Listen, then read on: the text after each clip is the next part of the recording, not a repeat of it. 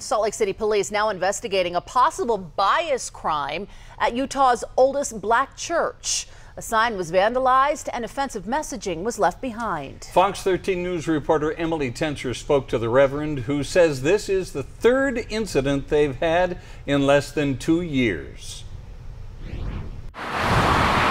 Stay off my block. You are not welcome.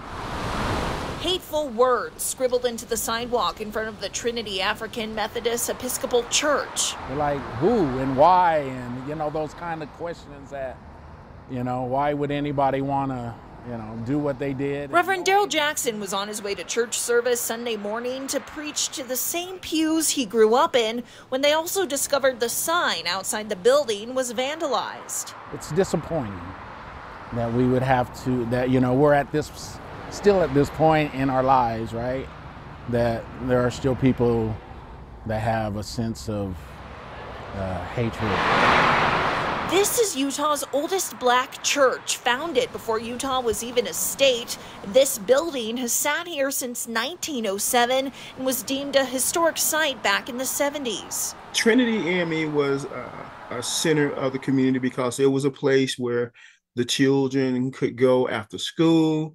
A lot of community events, a lot of celebrations. That's Robert Birch with the Seema Hadithi Foundation. The organization works to research and preserve black history in Utah, and Trinity AME is full of it. The purpose of that church is to bring together the community in a sense of love, and hopefully we can be charitable enough to each other to be able to not let something like that bother us too much.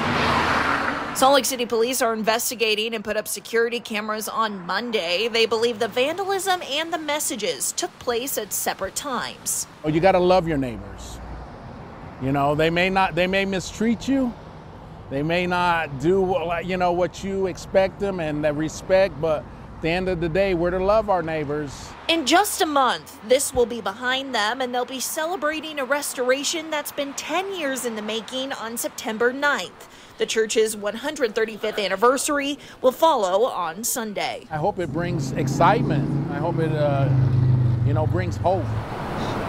The sign should be replaced Tuesday, and anyone with information about the vandalism and the hateful words left behind should contact police at 801-799-3000. Reporting on Martin Luther King Jr. Boulevard, Emily Tenser, Fox 13 News, Utah.